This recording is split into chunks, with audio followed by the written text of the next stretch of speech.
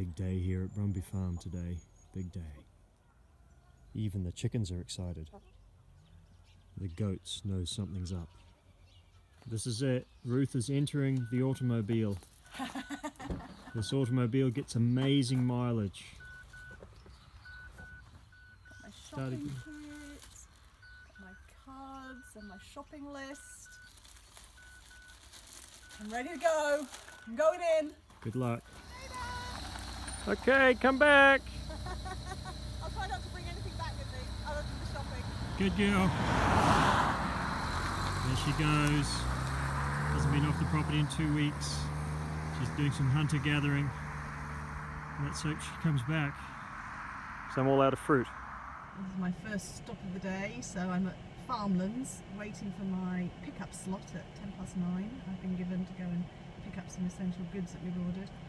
For those of you not in New Zealand, Farmlands is like a agricultural cooperative, and luckily it's still trading for essential items during this time, so that's very lucky for us. So we've just introduced Angelo to the flag, and what I'm doing right now is I'm just seeing if the stimulus of the flag is overshadowing my cues here when I ask them to respond to steady pressure.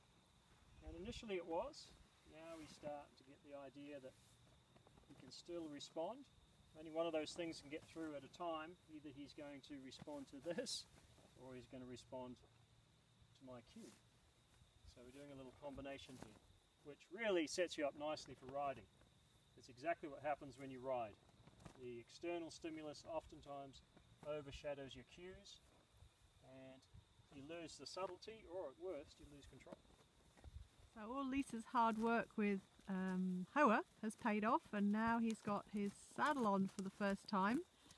She did take the stirrups off just to make it a little bit less movement going on, but this is so much better than before. Here's Russell getting a little bit of goat love. Well, there's a bit of snorting from Hoa. Here you have Russell and I doing our video coaching. You can see that we're multi-laptopped whilst doing it. One is watching the video whilst the other is reviewing the feedback that we're giving. So yeah. And this is for our first French student, or our first virtual French student. Yeah, Sarah.